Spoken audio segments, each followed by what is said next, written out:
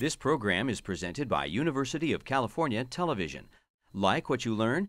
Visit our website or follow us on Facebook and Twitter to keep up with the latest UCTV programs.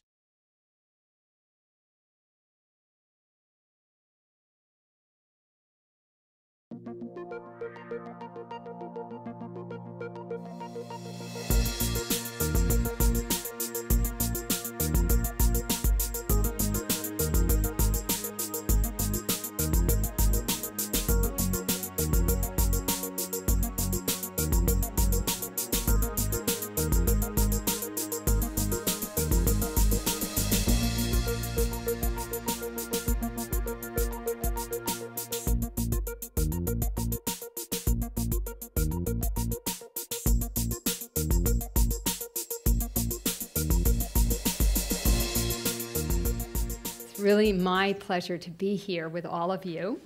And we're going to be talking about stress and how you can outsmart that. And we will talk in the end about one breath at a time. So I want to sort of step back and what brings us to thinking about stress, and particularly stress in women. But much of what I'm going to say also applies to men in our audience, and so this is not really just all about women. Though it's very important that today's world for women does present a lot of challenges. We have pressure to achieve or be active in multiple domains. So what do I mean by domains? I mean, first of all, there's family. There's children or grandchildren. We often have spouses, so there's people in our lives that are really important to us, caring for them. Then there's the aspect of home, and many of us are involved in providing food and cooking. And now we don't want to just cook, but we want it to be healthy because you've been taking these wonderful courses here at UCSF in the Mini-Med that tells us all about how, what we should be eating. Many of us are also involved in home repairs, especially now that we have the internet. We can look up on the internet how to fix this or that problem. You can just, search for, ringing toilet, humming this or that, and then we find ourselves doing that. Then there's work outside the home that can also be a source of stress for people. And work, of course, there's also volunteer work, which people go into thinking, oh, this is going to be a lot of fun, but you get really involved, and then there's deadlines and things that are really important in that. And then something I always like to add that is relevant to many of us is caregiving. Caregiving for little people, caregiving for our parents, caregiving for partners and spouses and friends. So that also, all of these domains, and many of you might even be thinking of other domains, this gets to be a lot of multiple roles of work, life balance, family, and so forth. And so some people can feel overwhelmed by that. So you can just sort of pause and say, oh, do I feel like I have some competing demands? So we'll talk some about that. But let's step back and say, let's define stress. What is stress?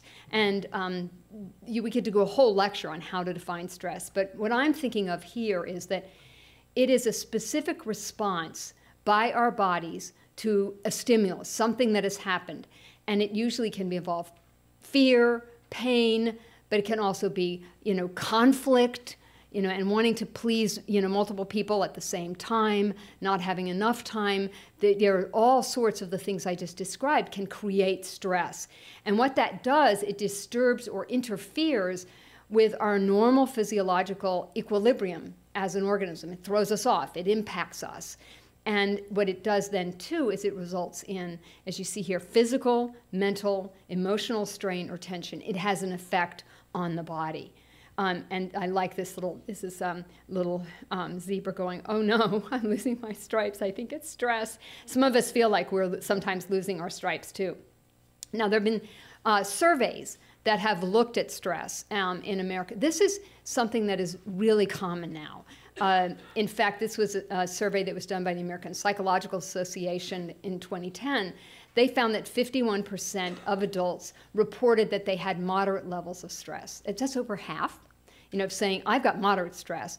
24%, so now you're looking at a quarter, they said the stress was really at a high level. They were feeling a great deal of pressure. The 22% who said their health was poor or just fair, that population was one that reported the highest stress. And this is going to be a theme here, that when people are under more stress, it does seem to be it affects our health. And that's one reason that it's something that is really important to those of us who are in the health profession, because we see this, and we'll highlight some of that tonight. And then at the end, we're going to talk about things you can do to manage some of that stress. About 70% of the people were instructed by their providers to make some changes in their behavior, things they might do, but only 35% felt that when they left that visit that they really knew what it was they should do. Were given stress reduction instruction. Some of that makes sense because so many times when we're seeing our providers, there's not enough time to go into that. And I think that's where programs like the Mini-Med or looking online, there are all sorts of programs now that you can actually click on and search for meditations and ways of coping with stress. So some of that is actually out there, and we'll do some of that tonight. But if you think about it, your provider might even mention this if you say you're having some, certain physiological symptoms. See if they talk about changes in behavior. Now, these are the common sources of stress. And this is from the survey, they looked at those, and these are kind of ranked, ordered. What were the major sources of stress for people? Financial stress is a major player, and this is, of course, in the United States. I mean, we have a lot of people who have food insecurity, the cost of housing, and retirees on limited incomes. The whole financial crisis, I think, has been a major source of stress for people. Work, the economy, still related to money, and so forth. And personal safety is certainly a major stressor, but not as common as some of the others. Now, here's a news flash, because when I first got into this field, we were studying women and women in the work site and women who had families, so they were trying to do work-life balance, and we thought those women would all be less healthy than women who didn't have that kind of struggle. And we didn't find that. And actually, there's a whole area of research on that, because it turns out, we talked about in those multiple domains of family and work, that multiple roles actually, it can involve role strain where you've got competing demands, but it can also be health enhancing. So you can't necessarily find women who work outside the home as being, quote unquote, less healthy than women who are only in the home, but there's lots of reasons for that. One reason is also that sometimes women who are working will decide to stop working and go home. So they come out of the workforce. So it's an interesting thing. But what really struck us was that if women view the roles that they have as rewarding and enhancing their opportunities to achieve more, to contribute more, in those cases, that can balance out some of that role strain. So just having multiple domains, as many of you do, that doesn't mean necessarily that you're sort of doomed. It means that there's some work you need to do. Where the risk is where people feel trapped and really caught. That's where the risk is found. So then the goal for women and for men is to successfully weave together multiple threads of responsibility to try to make a good fit. And we'll talk some about that, because if you keep adding more and more and more roles, we can't stretch out the day, and that can cause that weaving together something so there's a good fit to be challenged. So multiple roles, what I think is important, can offer multiple opportunities for rewards, more resources, and also opportunities for social support, and it can promote well-being. So it doesn't having multiple domains doesn't necessarily mean that one's in trouble. Now, going back to stress, though, we define stress, and since we can't assess it by losing our stripes like the zebra, we look at other systems in the body. And what this slide shows is that stress actually impacts all of our systems. The nervous system, the musculoskeletal system. Some of us will find that we get tense in our neck and our shoulder muscles from sitting at a desk all the time and maybe working on computers. Respiratory system, cardiovascular system, the endocrine, GI system. You've heard of sometimes people have functional bowel disorder. It can really throw off your GI system, immune system, and reproductive system. I'm going to highlight this evening, but we could do talks on every one of these. We'll talk a little bit about heart disease and women, because it's a major cause of death for women in this country. And I'll talk a little bit about inhibited breathing, and the importance of the breath toward the end. So what I'd like to do is highlight a little bit more, digging down into one of the effects of stress for working mothers. This is a very interesting survey of 1,000 women, and they highlighted something that I think a lot of us don't think about when we're looking at this slide of the systems, and that is the role that stress can play in sleep, which is really important. Sleep is important for restoring our function. There's recent suggestions that inadequate sleep can, increase risk of dementia and other things. So sleep's really important. And what they found was the working mothers were also drinking a lot of coffee. Here's a really important thing: the rate of drowsy driving, really a problem. And for the 50-plus age group, and I'm in that age group, well into that age group, significantly in that age group, beyond that age group, the highest, they were the group that used the highest number of sleep aids. And so sleep is something that's really, really important to enhancing our health. So just wanted to highlight that.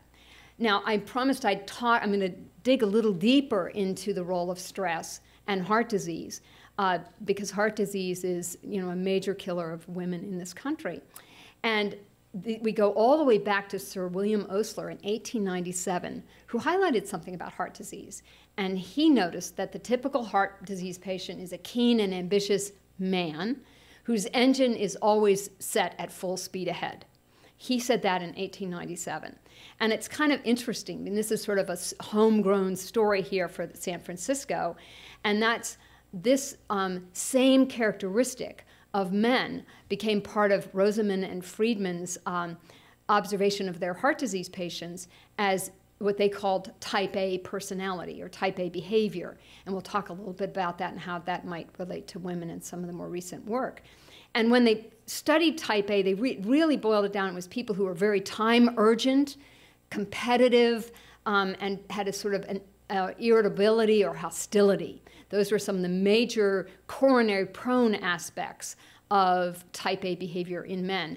And this picture is interesting because it was their upholsterer who said to Friedman and Rosamond, this is the chairs from their waiting room, and they were at Mount Zion Hospital, which is now part of UCSF. And the upholsterer said, you're the only doctors that have the worn out at the front of the seats. The people that were coming to see them were, sort of ready to pounce, and they wanted the doctors to be on time, and they would berate them if they weren't on time. So it was sort of an interesting story. And this is actually the picture of the chair from the waiting room they had at Mount Zion. They actually did a study after describing this characteristic, and they showed that it did increase the risk of heart disease significantly, the men that had type A.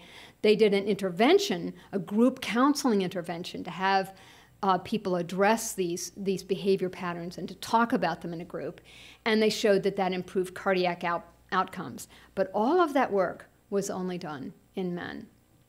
Even though heart disease is a risk factor for women, but part of that is that women's heart disease risk is somewhat postponed to men's.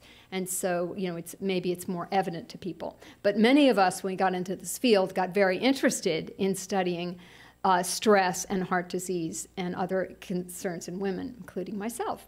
So is type A behavior, does that increase risk for women? And it turns out that research on, quote, type A over the years expanded. So rather than talk about type A, I'm going to talk about the other psychological, and sociological risk factors that are associated with heart disease. And these actually are in both men and women. The research shows that there really is a set of psychosocial factors that increase risk of heart disease for both genders. And we'll highlight women, but the data really are evident. They kind of differ a little bit in some of the prevalence, but in general, these are areas of concern. Depression, depressed mood increases risk for heart disease. These are the ones that they've studied, and I'll show you some of the evidence. Anxiety is one that they've studied, anxiety or fear. Here's that, remember the hostility, the anger or negative affect. So negative affect, because sometimes people are hostile, other times they just experience a negative affect, but some people may not express it. They would say, the person looks upset, and you would say to the person, you might ask them, how are you? Are you feeling okay? And they go, nothing's wrong. This is called, you can even smile, an unfelt smile. I have to practice that, it's totally, I'm fine, thank you. What you're noticing is that my eyes are not engaged in the smile. There's a scientist at UCSF, Paul Ekman, who studies faces, and he taught me that's what that is. And that's when a person is upset, but they're not expressing it directly.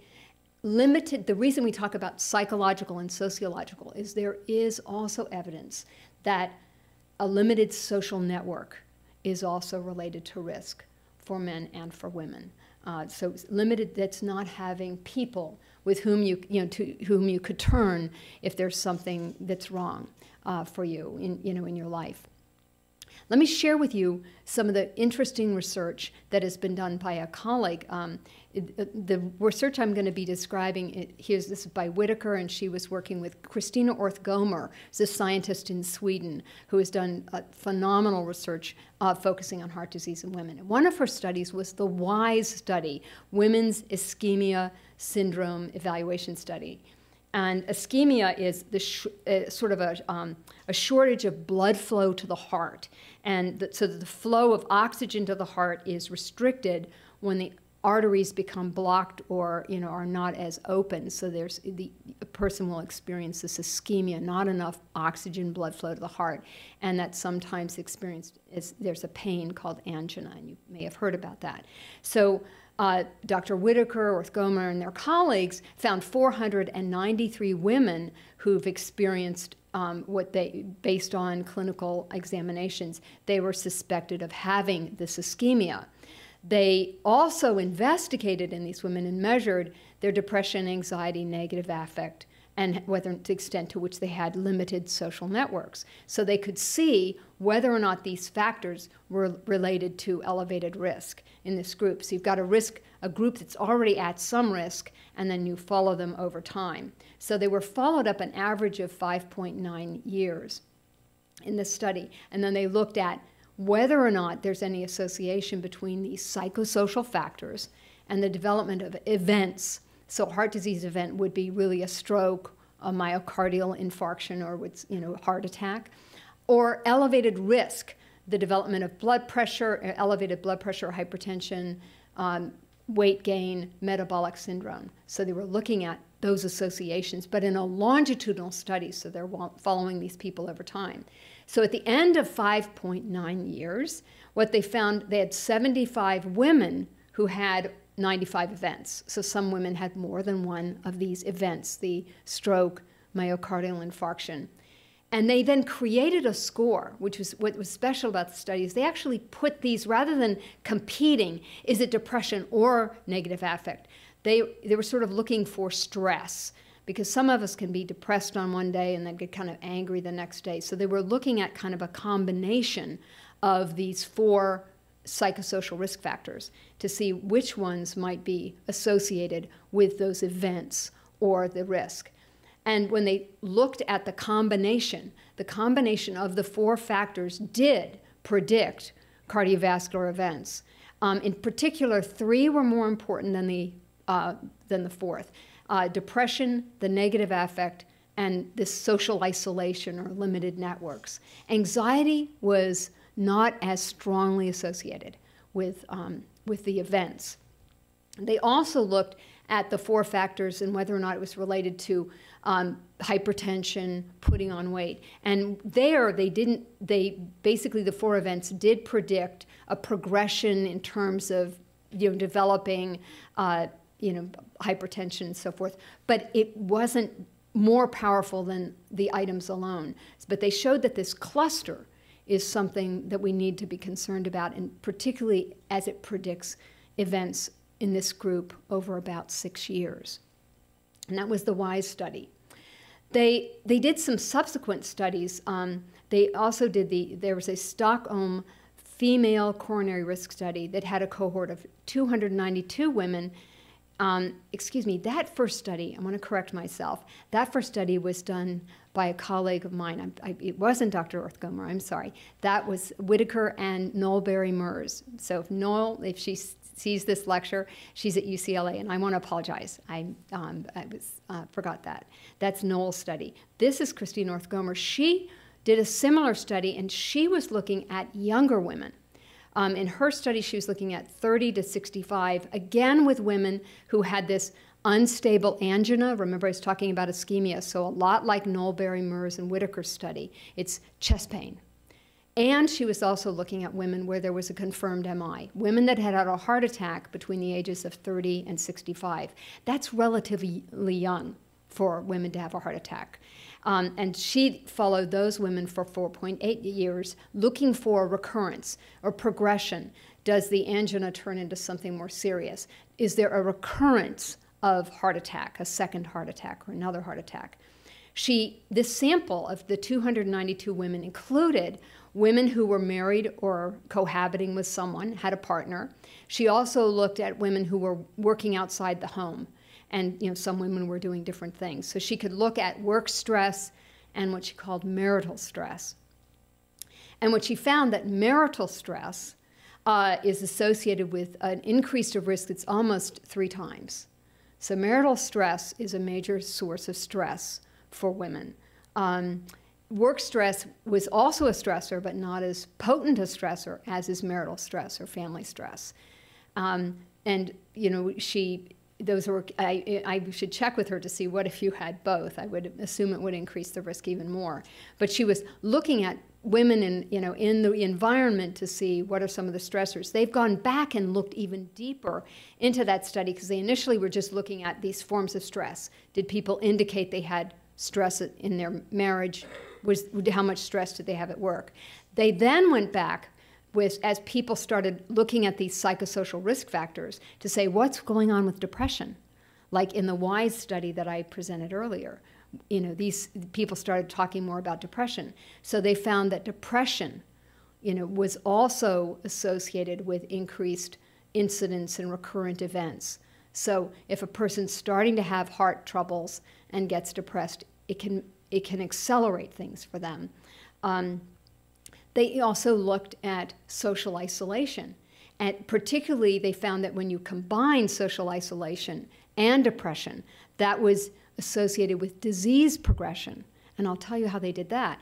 The women in the study, what they did, they wanted to study them over those years, and they did repeat angiography. So they would go in and actually thread a tube into the coronary arteries and look to see whether or not they were becoming narrowed.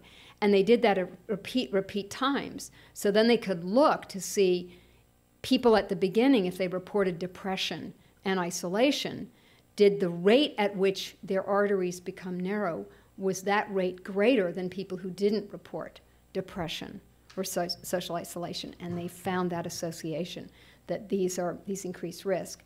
And this paper has just come out last year. They found that another kind of form of stress, this was a scale called the vital exhaustion scale, which is a combination of being depressed and feeling exhausted. Like just, that early slide we said overwhelmed, where a person's feeling tired, and we will get to the happy part later. This is like, oh no.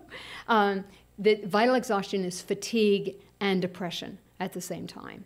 And that was associated also with this disease progression that they measured.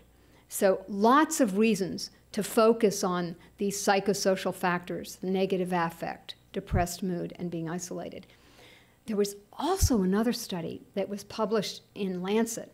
This was an enormous study that looked at 29,000 people. It was a case control study. And that kind of a study is one where they identify people who already have had a myocardial infarction. And so they in that study, they had 11,000 or so of those people in 52 countries around the world. And then they identified 13,000 individuals who were matched by age and gender and so forth, who didn't have a history of heart disease. And then they compared them. And to their surprise, because the author here is a colleague I've known, I haven't seen him for some years, but Salim Youssef. Dyslipidemia, that's like high levels of cholesterol and lipids, diabetes, smoking. It was rather a surprise that some questions about psychosocial factors actually ranked higher than smoking and diabetes in terms of separating those two groups. And I will say too that the reason in science we have multiple studies is that you have to kind of look across studies, is you don't want to say, oh, well, then it's okay to smoke. No, smoking also carried risk. But it was a surprise, I think, to the medical community that the psychosocial factors would be so high up. What they asked about, well, these were questions that asked about work stress. There was a general stress question. There was a question about financial stress, and a question about stressful life events. So embedded in this interview that they did with these people in the two big groups, the people that had heart disease and the group that didn't, were these questions. And when they put those 4 questions together, it's kind of surprised them how predictive that was. It increased the relative risk. You're looking at sort of a triple risk if a person has a lot of those factors.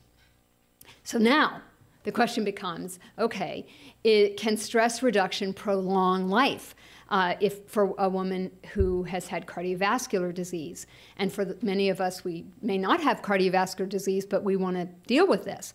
And this is, again, with Christina Orth-Gomer and her team did a study in Stockholm again, a women's intervention trial for coronary heart disease called SWITCHED.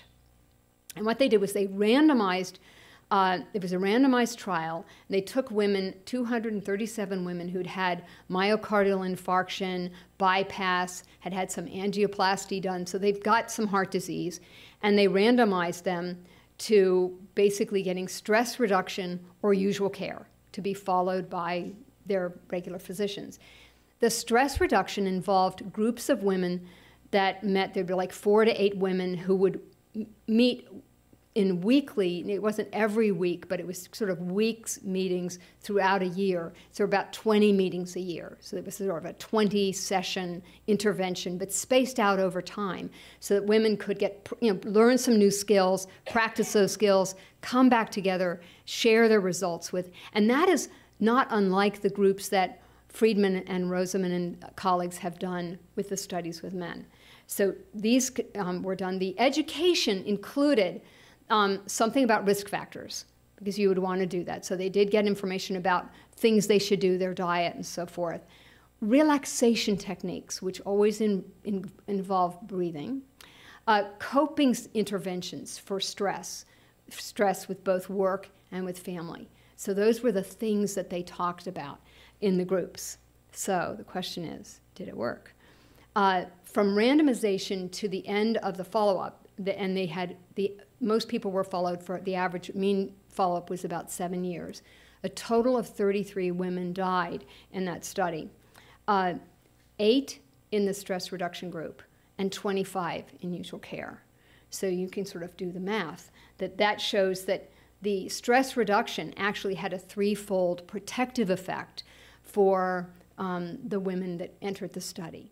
So we're seeing that factor. It's interesting. It sort of goes between 2 to 3 risk factor. And when they controlled for baseline, there's ways you do adjustments for all the baseline factors. When they did that, it really didn't affect the effect that the stress reduction had. It's really an important study.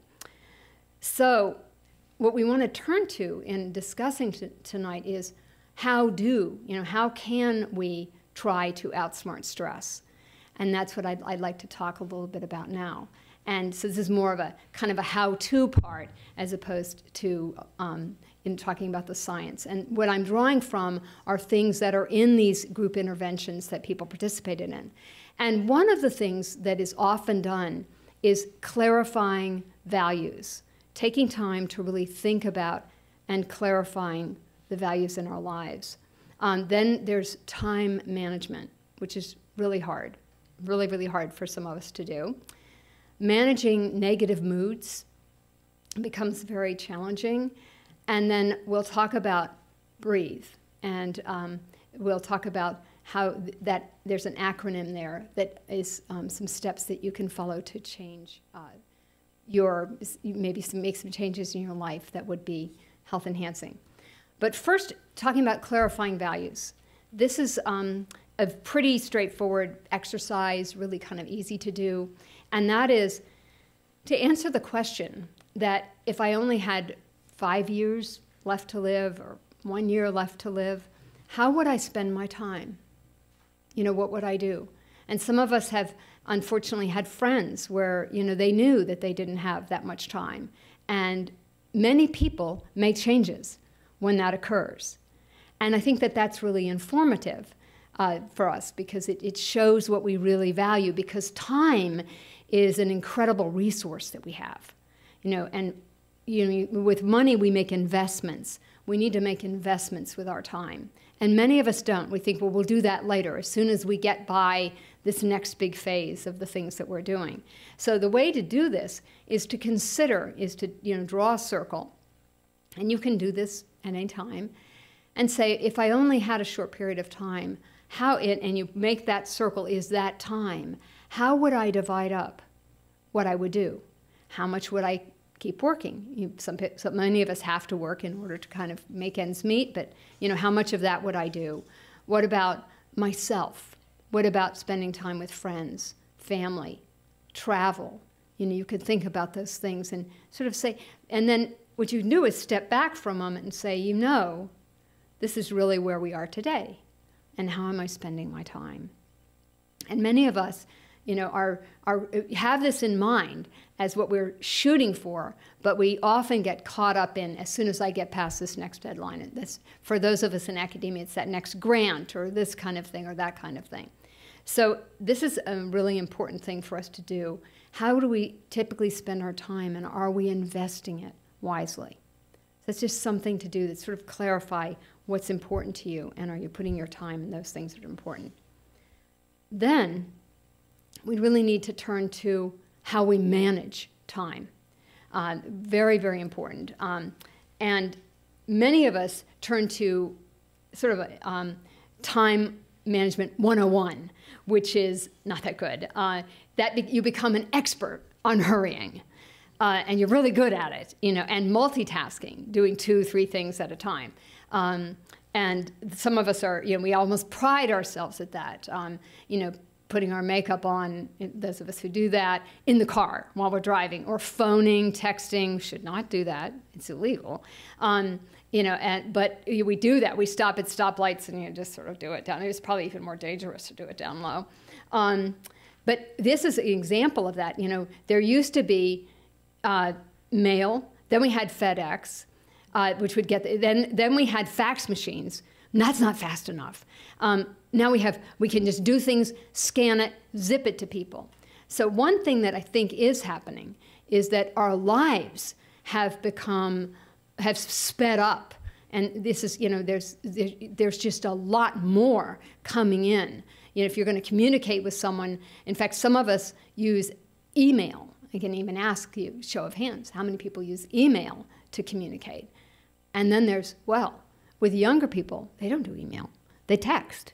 And they probably do something even more modern than that I'm not aware of, you know. But this is the way we communicate now. And people really expect that you'll respond, particularly in some work environments. You really need to look at all your email every day.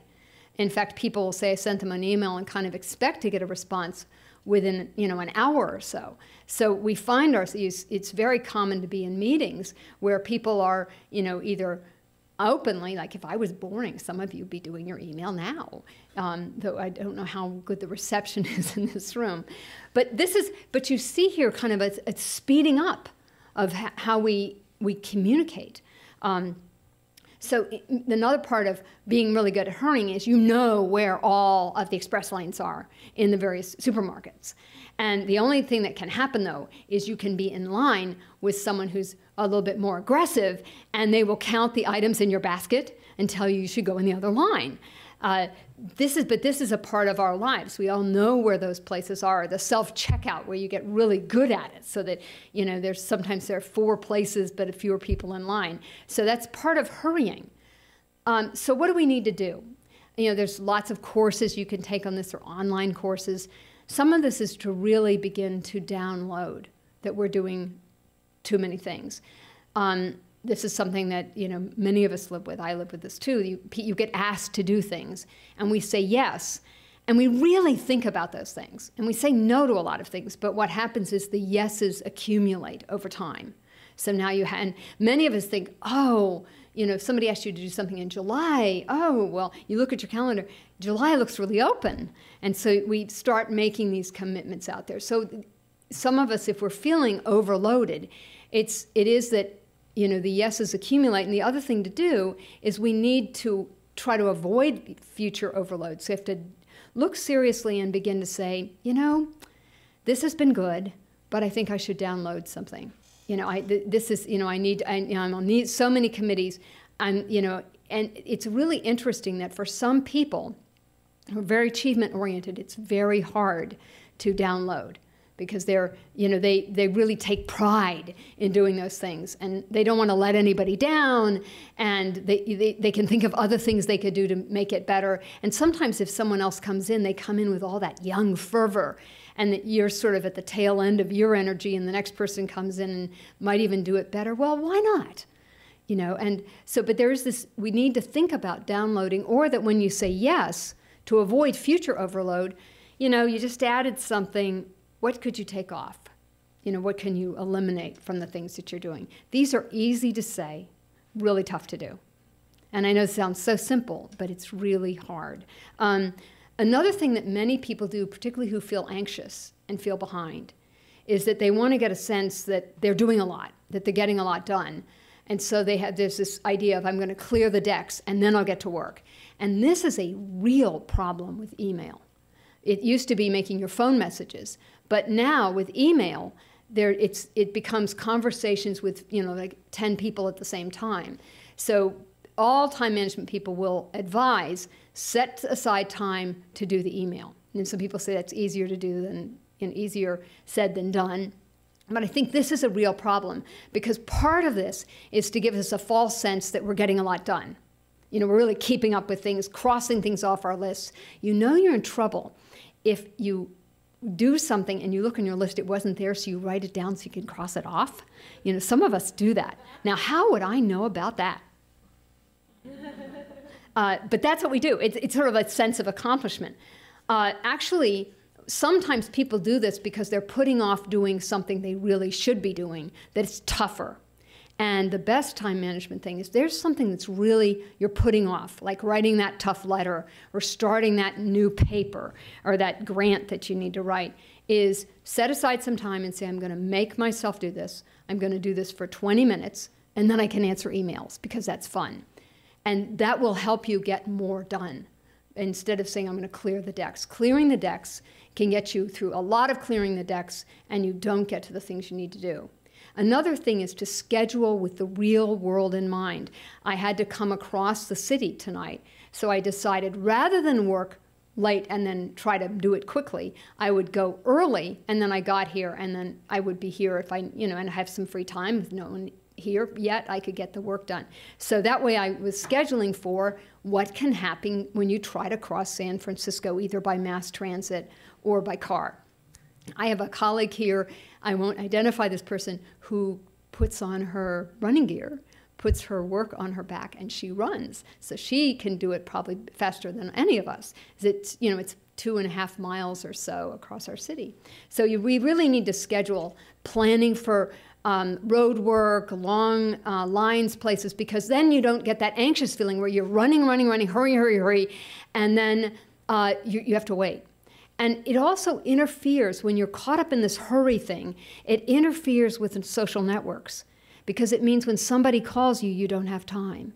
Or for those of us who work in healthcare, it's having that little bit of extra time to say hello to someone. And I know clinicians who see a patient, and the patients may have been waiting a long time or just hoping to catch them for a second. And if we're running, we don't have time to take a few minutes with that person. Or we do that, and then we find ourselves, now we have to run to catch up. And we tend to live really kind of cutting the margins. So scheduling with the real world in mind could even include a little bit of that extra time. Easily said, these are all tough to do. Taking time out during the day to breathe, to just, sort of center yourself. You can do this sometimes in the restroom. It's, you know, it's kind of quiet in there sometimes.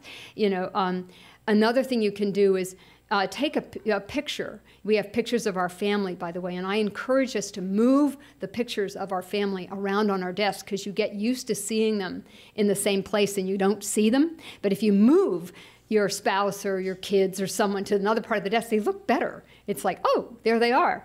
And you can also bring in pictures of yourself on vacation or those places.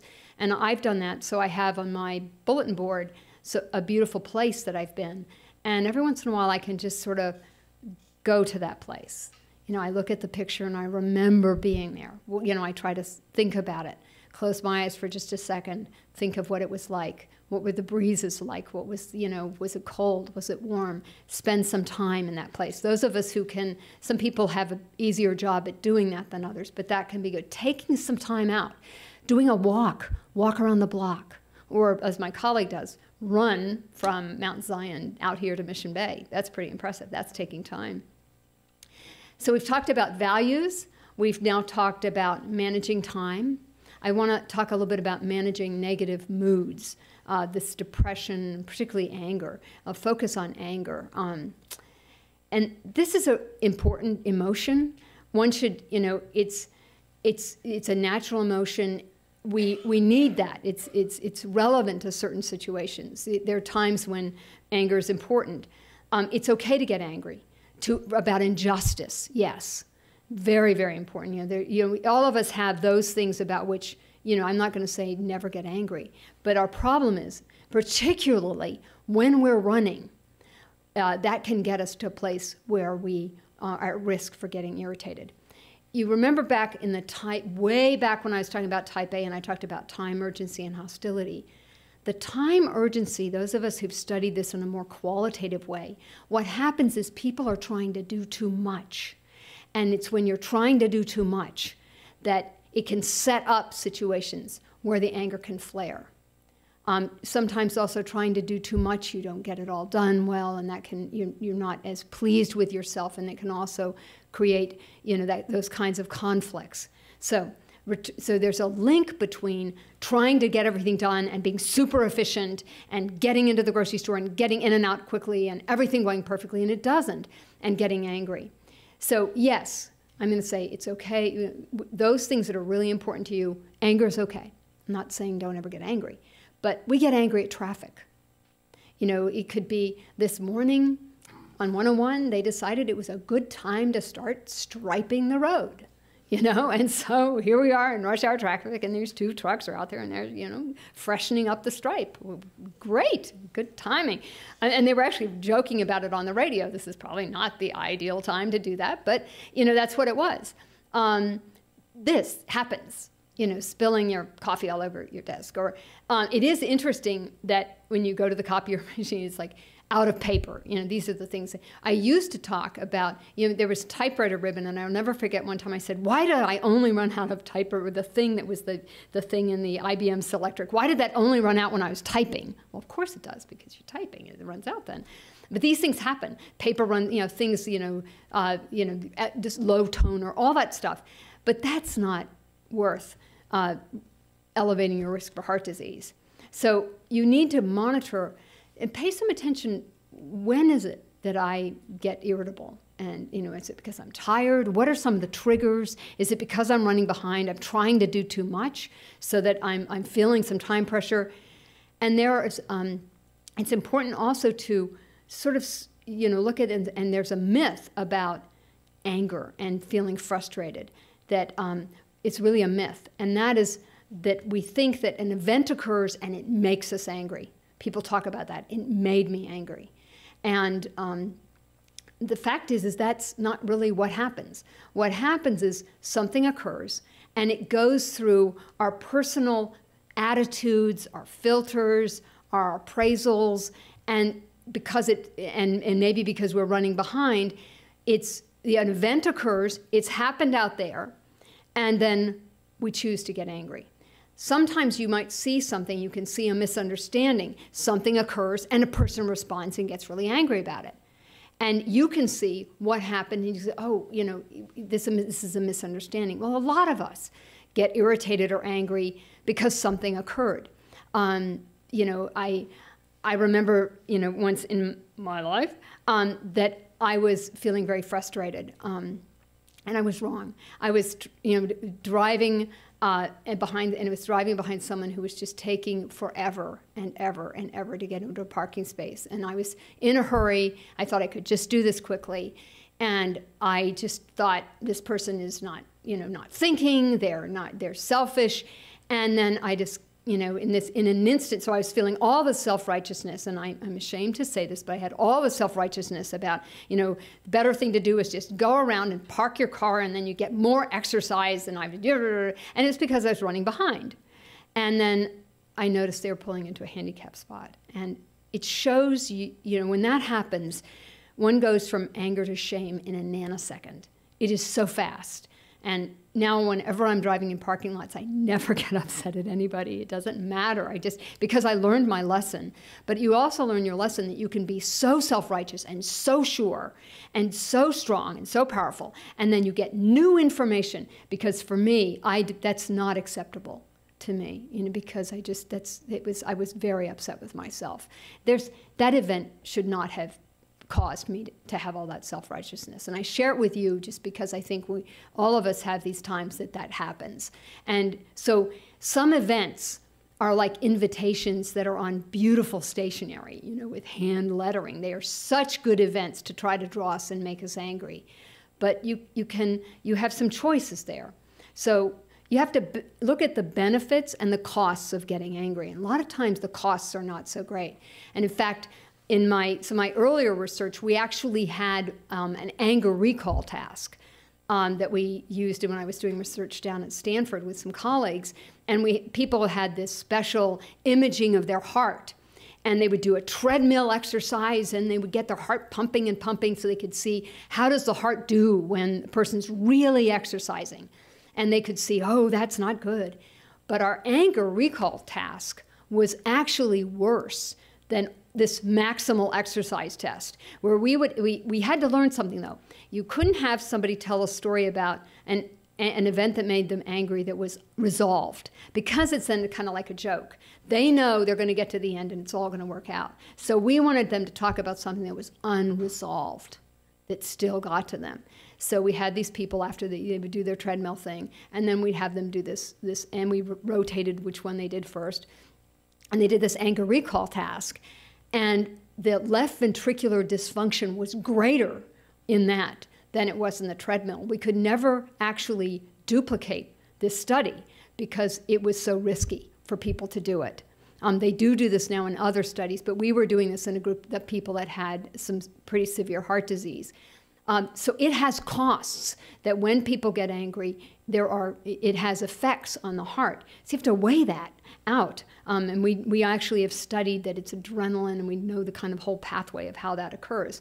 So it does mean, driving in a parking lot or whatever it is that you're doing, or you get to the airlines and the snow has come and your flight is canceled. It happens, yelling at the person, the airline representative, it's not going to help. So you have to consider your options. You can express the anger. You can hold the anger in. Neither of those is optimal. The other is to let it go. Save your anger for the things that are really worth it for yourself. And so this is, it's really slowing down, thinking about these things and realizing that event doesn't make you angry. It could be beautifully, it's an invitation to get angry, but you can really make that decision, and you have that personal filter to use. So another option is sometimes you just, laugh about things, here we are, and, think of the people. We're so lucky living where some of us do live here in San Francisco, because we have colleagues around the world that right now have snow that is, piling up on them. So, we're lucky here for that. And I'm hoping that some of those people aren't getting too angry at the snow. But here's humor. I love this, one of my favorite cartoons, where the fellow on the right is looking at the fellow on the left and going, oh, bummer of a birthmark, Hal. Not so good. These two deer. These are Larson cartoons. I think he doesn't do those anymore. So we've now clarified values. We've talked about managing time. We've talked about events and negative moods and really doing some, particularly the anger, the choice there. And now I'd like to talk about the breath, one breath at a time. First, I'm going to tell you a little bit about some science that I'm doing on stress and breathing that's related to women. It's interesting that we all know about the fight or flight response. That is, when a major, a tiger is coming, you can either fight the tiger or you can run from the tiger. There actually is a third response, and it's the freeze response. And that is, to just freeze. Freeze is common. Like, heaven forbid, this room started to shake. What we would all do is we'd stop, we'd freeze and go, what is that? And there's this vigilance that we engage in, and that's the freeze response, of vigilance. What's going on? You're assessing. And I'll talk some about that because during vigilance, something happens. And that is that we stop breathing. Breathing, and this is my thing, we can't say why is that happening because it's an automatic response. And we stop breathing, I think in part because we're trying to attend. We're being vigilant, and breathing is noisy. So, but there's, and vigilance is also something some of us do when we're working on our computers. I don't know if you ever noticed this, but you're going, come on, come on, come on, come on. And when I noticed, and I know this because I've been studying breathing, so I have these monitors monitoring my breathing, that when I'm doing that, I'm not breathing. I'm just going, come on, come on, come on, come on, come on. And I'm getting impatient. Not good. So what's happening there? This is an interesting way of managing, or it's our response to stress. It turns out that vigilance is an adaptive response, because what happens is it elevates the CO2, not breathing. If you don't exhale, your CO2 levels go up. And that can increase cerebral blood flow. So that may be in part why they do that. You may notice if you watch the Olympics, there's a skiing and then they stop and shoot with rifles. And people they're skiing, it's a cross-country skiing, I think, and then they put their skis down and they have to grab this rifle or pull it. I think they have it on their backs. And then they stop and they all take a breath and then they hold their breath and it's target shooting. And then they have to get up and start skiing again. And people that do that, and people are focusing and doing that very vigilant, they will take a breath and they hold their breath. Very interesting. So this breathing becomes important. So a number of investigators thought, is psychological stress associated with inhibited breathing in people? And there's a whole line of research on this. And it turns out that there are trends here, and they're stronger in women than in men. They're present in men, but it's more common in women, which, this is a stretch, but maybe, that freeze response might be something that's a little more common in women than men. Some of you are in my era. We used to watch Tarzan movies, and there's this famous Tarzan movie where Jane just, there's a lion, I think it's a lion, and she then just lies down and plays dead. And then Tarzan, of course, comes and saves her. So let's look at this work. As I said, remember I talk about coronary heart disease, and I'd also talk about inhibited breathing. In this, we did a study of 278 women, and just looking at their resting breathing frequency and the association with stress. And we found that the higher stress women that reported more stress, actually had a lower breathing frequency than did women who reported the lower levels of perceived stress. They were more relaxed, they're just breathing regularly in and out. The others are going, come on, come on, come on, come on, I gotta send that email to my good colleague. They're significant, their relationship is there, but it was more significant in women than in men. Is perceived stress associated, and that was the scale we used, perceived stress, feeling stressed, seeing that life is stressful for them. Is it associated with inhibited breathing? Yes, more significantly in women than men. Is inhibited breathing? I talked about that freeze response and that vigilance. Vigilance seems to be associated with CO2 levels going up, less breathing, and you get that cerebral blood flow. Well, what if a person does this more habitually? Is inhibited breathing associated with increased CO2 in women kind of in everyday life? And so we looked again at a large cohort of women and men, and we were looking now at breathing frequency and end-tidal CO2, and that is exhaled CO2. And that's done by measuring with a cannula. You've probably seen some people that are on oxygen, and that's when they're getting oxygen. Sometimes people that are in the recovery room will have a cannula, and they can measure oxygen levels elsewhere. They may be looking at the CO2 levels, because that gives them an index of the breathing, how things are going. And what we found here, low breathing frequency is associated with higher levels of expired CO2. So people that habitually breathe less are going to have this higher CO2 levels. And we did find that stronger in women. The association there is in men, but it's not as strong, actually, even though that men, when they have a high breathing frequency, have almost very low levels of CO2.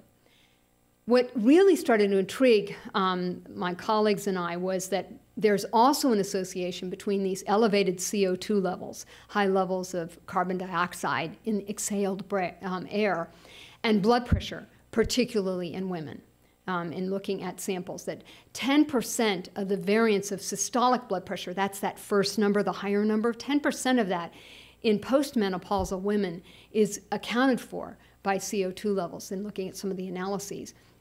And the relationship, and how I got interested in this, was somebody said, let's look at inhibited anger, like that. Nothing's wrong, I'm perfectly fine. I'm not breathing. I'm holding tight, I'm holding this all in because I don't want to express anything. That actually turned out in a large scale sample of people in the Baltimore longitudinal aging sample, that was really associated. That kind of style of inhibited anger was associated with higher levels of CO2 and higher blood pressure, mostly in women, not in men. So it's this is really intriguing, what's going on here. If inhibited breathing is a factor in some forms of hypertension, and I don't think it is in all forms, but is inhibited breathing related to the development of hypertension, then training people to avoid breath holding might actually be an effective way to help lower blood pressure. Breathing, just really breathing. And so we actually have an NIH grant where we're studying this to see if we could take people who are at pre-hypertension, particularly women, so we're studying all women, only women, and we're seeing if we can train them in breathing patterns or give them biofeedback that they're holding their breath and seeing whether or not their 24-hour blood pressures go down. So we train them in this, we have them practice that, but what we assess are what are 24-hour blood pressures where you wear a cuff and it's taking your blood pressure all day for 24 hours. So we measure them at the beginning. They have pre-hypertension or hypertension and not on medication, and then they are trained in this approach, getting this biofeedback, or in some cases they get mindful breathing training. And then we look at them later, 24 hours, and see if the blood pressures are coming down. Very, very intriguing findings. So it's too soon to tell, but it looks kind of promising, very interesting in some of our pilot work. So it suggests that maybe for some people, that elevated blood pressure is associated. So one of the questions we always said is, how is the stress getting into the body? And I described the heart when it was, what happened with the heart disease patients when they gave the anger recall test. We're also seeing that this kind of a tendency to underbreathe or inhibit breathing, not breathe as like a baby breathes. Remember, if you see little babies lying there and little tummies are going up and down, their whole body's moving because they're just so relaxed. This like accordion is stretching and going down. Many of us don't do that in everyday life. We might do it when we sleep, but a lot of times, especially for women, we're worried about sucking in and all of that. So is there an association between not inhibited breathing and being able to keep blood pressures lower? Could we take people who are hypertensive or at risk for hypertension and teach them breathing? That's what we're looking at. But if you look, many of the behavioral interventions that were used for hypertension that are effective but not that effective, some are very promising, but it was never enough to compete with the medications. Relaxation training is one. I actually did a randomized trial, but we used what was called progressive muscle relaxation training. And this is when I was working at Stanford Research Institute. When I realized the issue about breath holding, it was one of those moments where you just go, oh no. Because in progressive muscle relaxation, which is a great technique, what we would do is train people. We'd say, you get them comfortable in a recliner and they'll tense your arms, tense, now hold your breath. We told them to hold their breath and now let go. And actually, if you don't have high blood pressure, if this is an issue for you, that's a really good way. Take one muscle group at a time. Tense your muscles in your neck. Hold your breath. You're taking a deep breath. Hold those muscles tense and now let go. That would work except if you're trying to lower blood pressure. And that's what we used. We got some effects, but they were muted and we were frustrated that we weren't able to get lower blood pressure down as much as we would have liked. But breathing was a part of that. Coping interventions. Many coping studies will involve teaching people breathing techniques. Meditation, there are some pretty impressive results on meditation, particularly some people that have done work with transcendental meditation. Recent work on mindful breathing, which is part of mindfulness-based stress reduction, that there's some suggestions that could be effective. But if we could understand these, what we call the mechanisms, if it is indeed that people are under-breathing, then we really need to teach people to breathe not just at a certain rate, but it's the depth. And in fact, the physicians in the audience know that the reason that expired CO2 is helpful is it's not just the breath, because you can breathe slowly, but just be doing it. I'm breathing slowly, but I am only just up here. There's no abdominal breathing. So it's rate by the depth, if you will, and then your metabolic activity. And this expired CO2 puts all those together for you. But there's a lot of hints that there might be something there. So that's the research I'm doing, is really looking at breath, because it's very, very important. It's actually sort of fundamental. What is the first thing we do when we're born? We have some people from OBGYN here, and they would, it's that cry. And if we don't do it right away, we get helped with a little spank there. And it is, it's at the end of life. It is so basic. One of my colleagues who was working at the National Institutes on Aging, as this work unfolded, some of the scientists were saying, this is kind of striking because it was right in front of us all the time. But we weren't really focusing on that in looking at cardiovascular disease and stress. We looked at the endocrine system a great deal. We haven't looked as much at respiratory system. Could be very important. So now what I'd like to do in the minutes we have left, and then we'll have time for questions, is I'm going to talk about a breathe. And I've given you all a card to keep, and there are probably some extras out there that you could feel free to take, because I'm going to try to wrap all of what I've said into this word, and then you have the card there to take with you. The B is for breathe. It is to, take in one of those long breaths and then exhale, be like that little baby. Some people can follow their breath, and if you just relax, breath is something you can try to control, but many times if you just relax, your body will breathe for you. And mindful breathing is really letting your body breathe for you, and you just follow the breath. Some people, when they try to do that, get all worried that they're not doing it right.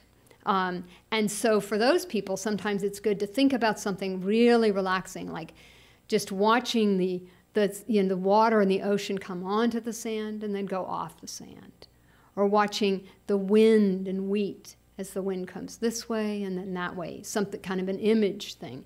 But the idea is to just, when you're totally relaxed, when there's no one around, just that kind of breathing, and to really let yourself do that. And if you learn meditation, and there's wonderful things, you can just, in a search engine, put in meditation, and there'll be things you can click on that will guide you. 3-minute ones, UCLA has some great ones. There's these little brief snippets that will teach you some of these techniques. So B is for breathe. Breathe during the day. breathe at the stoplights. I have all kinds of little triggers that remind me. A colleague of mine says, do it every time you put your hand on a doorknob. Every door you open, that's a chance to take a breath. So take a deep breath, and at that time, be present in the moment. Just be there. Like you're here, your feet are on the ground, you're sitting in a comfortable chair, you're here, feel yourself being here. And you can do that. And that can bring down some of the stress. One of the nice meditations is your breathing and your mind can be like the sky. And our thoughts are like clouds in the sky. And the thought will come to you when you're sitting quietly, just breathing. And then you can let that cloud just pass away. And when your mind is blank, it's just the sky. So we can do that. Then there's R, realistic goals. This is that part of the time management that I mentioned. We need to set realistic goals for this moment, this hour. You're here in this class, and I hope you're getting a few tidbits that you can take back and use. So that's a realistic goal. And then when you set realistic goals for the day, the one thing I really want to make sure I do today is, and then celebrate that you did that. But if we have our long to-do list that has everything we're ever supposed to do on that, including income taxes, since this is March, the time this is being aired, and we all know that April is coming, you put every single thing down. You're also maybe buying gifts for the holidays. It's too much. So what can you really do? What with the key goal? And when we have meetings, one thing I'm really trying to focus on is, what is the goal for this meeting? Be clear about that, and then celebrate that, yes, we got that piece done. So be realistic. This has to do with the time urgency and that overload that I talked about before. So I'm linking these to what I said before. E, everyday events. We have not talked a lot about positive mood. That's another lecture, actually. There's a lot of this about negative mood. But notice things that happen in everyday life that are positive. The sunset. As I was driving over, the moon it's a full moon. And it's one of those moons that there's a certain time during the day when they look really big. It's just like, and I just noticed that.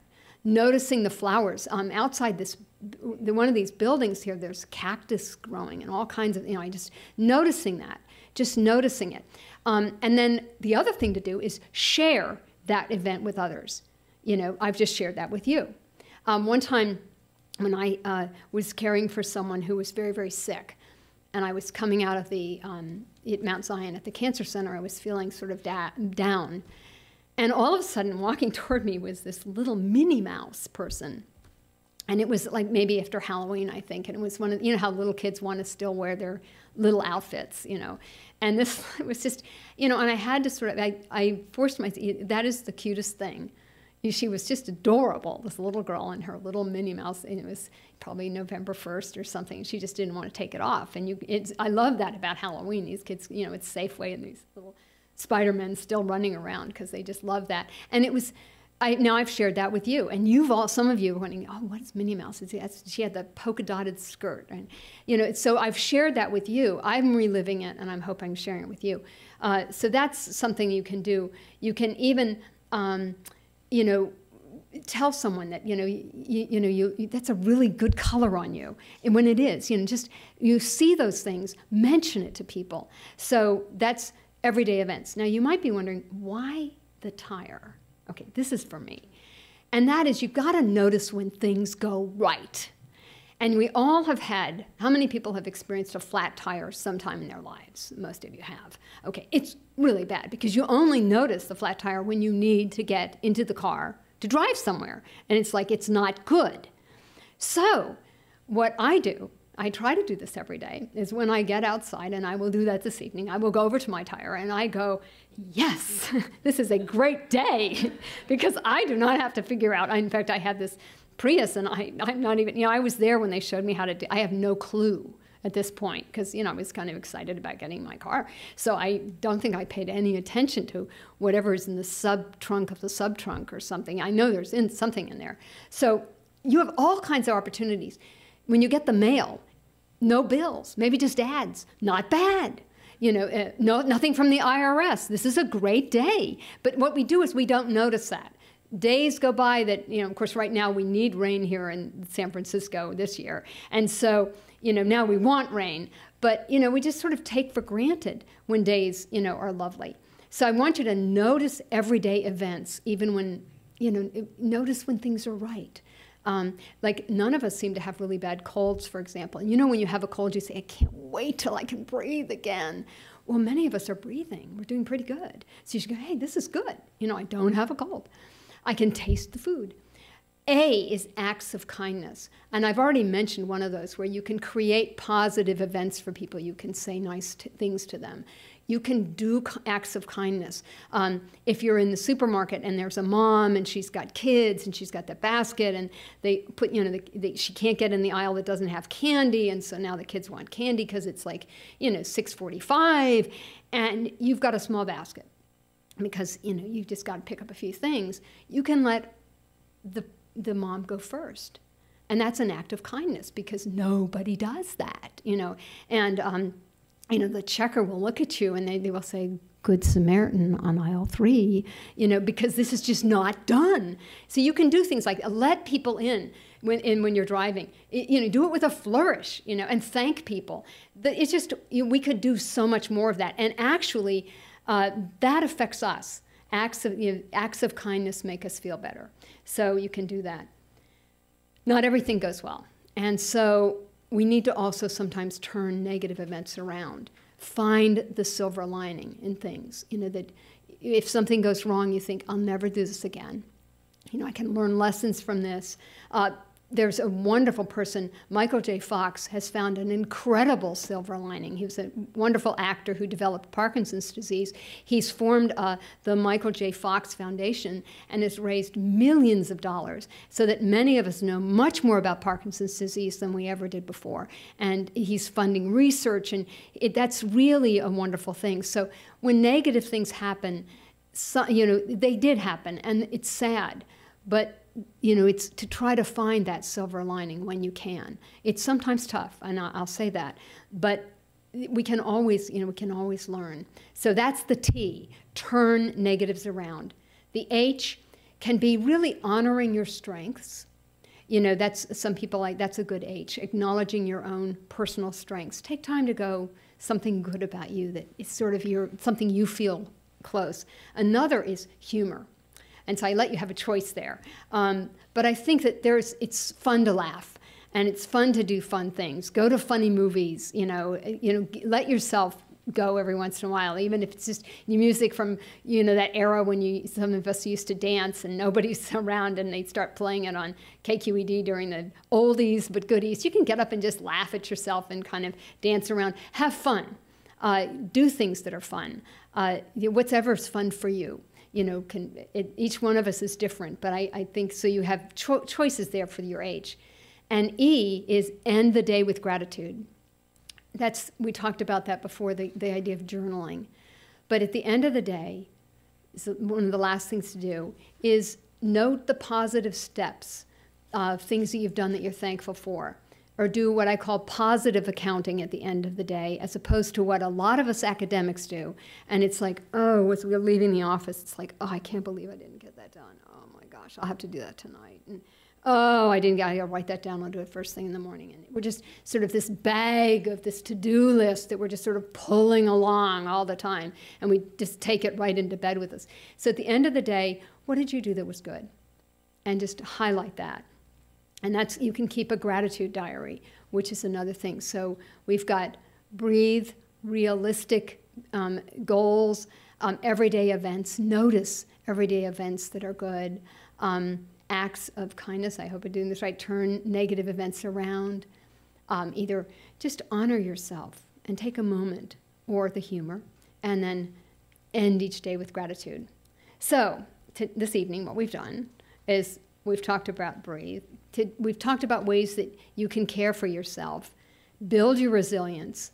And one way to do that is to really think about what you value and kind of maybe make some adjustments in how you spend your time so it's a little more aligned with your values. Manage your time, because that can set you up for some of these negative things that occur, and breathe. So I just want to end there and say thank you very much. And we have time for some questions. Are there any questions? Yes, sir. The question was, do we have any data that studies people who are engaging in things like Tai Chi and yoga compared to people who don't engage in those behaviors? And would we see that they're physiologically healthier? And I think the answer to that is yes. Most of the time what we're trying to do would be to work with those people that are not as healthy to try to find ways that they could change their lives that fit with them.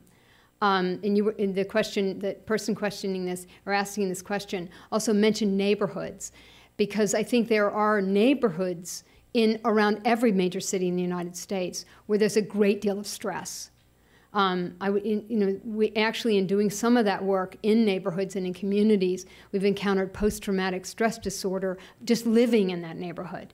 And sometimes some of the lifestyles that people are engaged in there's just so much to do. One would be learning Tai Chi and yoga. Sometimes what we need to do is go into that neighborhood and work with the community, find out what the community wants to do, but maybe some of the things they might want to do would be to have more stores that have healthy food and food that they could afford.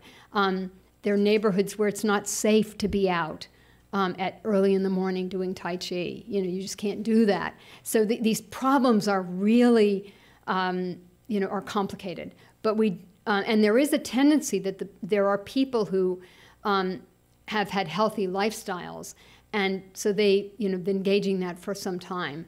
If you compared those two groups, they would appear healthier. What we're interested in is what can we, what is going to help people in these other conditions lead a healthier lifestyle. And really part of that, though, is learning more about those lives and understanding what are some of the factors that are where we have actually unhealthy neighborhoods. And some of that is what we call structural. It's not just the behavior, but it's more, there's some things about the environment. And I have a lot of colleagues who focus on that, and those are called structural interventions, like making safe places for people to meet and to talk to one another and to do that Tai Chi or the yoga, and having those opportunities available at low cost. So those are lots of points to that. Any other questions or comments? Yes. The question was a really good one, that we were talking about breathing and inhibited breathing being related to perhaps elevated blood pressure. And when we're talking about cardiovascular fitness, where we care a lot about blood pressure, exercise appears to be lowers risk. And exercise is a really, really effective and important behavior for people to do to be healthy. And one of the best exercises is walking. And it is very interesting that one of the things that happens when people exercise, particularly if we exercise the way instructors tell us to do that, is to breathe. And actually just walking, one of the things that occurs is that when you're walking, you're breathing more. So it would be very interesting to use some of these newer monitors to actually look at those kinds of things, to look at blood flow associated with exercise. There are issues, and this is not my area of expertise, but exercise physiologists are very concerned because some of us, when we're doing calisthenics, for example, we hold our breath. And they're always, if you watch any of these programs where they're teaching you to do exercise, they are reminding you to breathe, because many of us, when we're doing push-ups or even women's push-ups, we have a tendency to hold our breath, which is not what they want. And what they do is they try to teach you how to breathe with your exercising. And walking is a wonderful exercise, as is running. But you can and when people walk, they will be breathing more.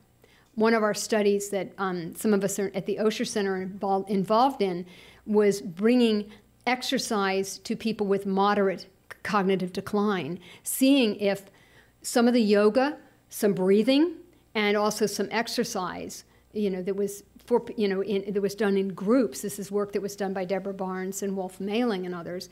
They put these people with cognitive decline in a group in a circle so they could see one another. And they engaged in exercise sometimes standing, learning how to get out of a chair, but they always began, and there was yoga moves embedded in that work. And what was very exciting is they were trying to prevent progression of, actually to prolong independence. But what they showed, what Dr. Barnes found, was they improved cognitive function. And so we're now trying to discover, what was some of that improving blood flow. And that's, further studies. So you're right on a hot topic. I've got a couple questions here. Yes, and this is a really good, and I'm glad you brought this up. A person who has been practicing Tai Chi, and her mother practiced Tai Chi, and if you go to Taiwan, go to Japan, you'll see people engaging in Tai Chi. Why has this not caught on more here? Which is a really good question. I think it's sort of a cultural thing. People you can get videotapes training. There's training online to do Tai Chi. You can get training at the Osher Center for Integrative Medicine here at UCSF. We have Tai Chi classes. And there's actually been very interesting research done by Russell Phillips at Harvard, teaching Tai Chi to people with congestive heart failure, and with significant improvements. And I think there's some of this work has also been done at University of California in San Diego. So I think it's something that it would be wonderful if it did catch on more, because it's a movement pattern that involves breathing, but it has nice, because there's a movement that tends to have meaning to it. So one can get kind of focusing on that, focusing on breathing, focusing on their movement, balance. It's very good in promoting balance, which they've also done with seniors. And at the same time, it has the story, so one doesn't get bored, because you're very involved in trying to go through that story, which gives you a set period of time that you're doing it. So I think, I don't know why it hasn't caught on more, but I think it would be wonderful it did. Yeah, okay. The person in the audience is talking about how in Tai Chi, all the movement is opposites, a yin and a yang. And it's done at the same time, which is indeed true. And she's wondering, and there may be research on that I don't know, looking neurologically at what is happening. We are getting such better tools to sort of study what's happening in the brain, what is happening in the body when people engage in movement. So I think, I encourage everyone to take some classes, because it's also, for some of us, it's really good for balance. And as we get older, that's really important. There was a question here. Yes. The question is there any numeric factor that becomes a health risk in terms of the frequency of getting angry? I'm afraid I don't know of one. I think all of us, from time to time, have those occasional outbursts. In the research that some of us did with people who had this more type A behavior pattern, it was pretty marked. And was the higher risk people, it was really noticeable that and I'll revert back to the type A world, these were people even in their cars were like studying the cars in front of them, sort of planning. It was sort of like a pinball game of where they're going to drive, and oh, there's a man with a hat. They're always really slow. I'll never forget, that was in one of the interviews. It was like, and they're like honking their horn, and it was pretty continuous for the people that were at the higher levels. But that's a wonderful question. Are there quantitative measures? The one thing I would always say is, the happiness is, we can focus on the anger, but the other is to try to increase the extent to which we're appreciating. With these award ceremonies, when you see people getting awards, we should give lots of awards to people.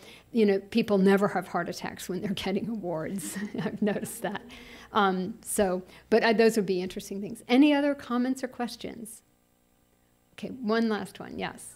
Let me just mention, the question was, we're all encouraged to drink a lot of water during the day, and many of us don't do that. But there is, there are recommendations, and I'm going to quickly ask Mike, what is the current recommendation for like 2 liters a day? I think it's 8 large glasses of water kind of comes to mind. Yeah, and so that is healthy. We should all do that. Hydrating is important and sort of flushes out the system. And I think some of us don't do that because we don't take the time, or it creates issues for us trying to. But yeah, this person is saying she's bought a really nice glass. The relationship with water and retaining or drinking water and hypertension is a little bit complicated. So I don't know that we have studies that would say consuming more water is associated with lower blood pressure. It's kind of complicated because, in fact, if people eat a high-salt diet and they drink a lot of water, then their volumes can go up. So one of the approaches to hypertension, aside from breathing, is medications that actually you basically eliminate that, diuretics, that eliminate that, bring the volume down. That's one approach. So you have one option is diuretics to bring the volume down, or maybe, if our research is positive, we could suggest some other things to try as an initial step, would be the breathing. But for all of us in general, it's good to hydrate. So I want to thank you. I'll say thank you again for being here and being such a wonderful audience, and hope that you have learned how to outsmart stress one breath at a time. Thank you.